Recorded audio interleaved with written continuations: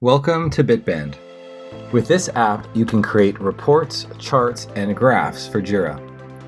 It's very easy to install and to get started. Go to the Atlassian Marketplace, search Reports and Charts Bitband, click on the result, and then get the app. Once it's installed, go to the Jira dashboards. You can create a new dashboard or use a previous one. Then go to Add a Gadget section and write Reports Charts.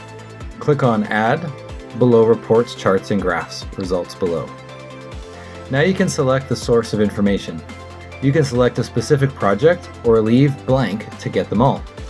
Then select the creation date, the type of chart, the y-axis, in this case it is number of issues, and the x-axis, in this case it is progress. You will get the results for that project in terms of number of issues. That's it.